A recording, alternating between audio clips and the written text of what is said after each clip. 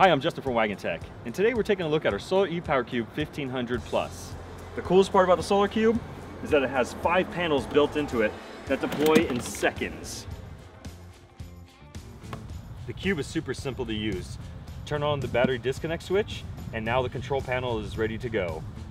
Once you open the protective cover, you have the voltage display, the power inverter switch, 2 USB ports, 2 AC outlets, 2 12-volt DC sockets, and solar inputs.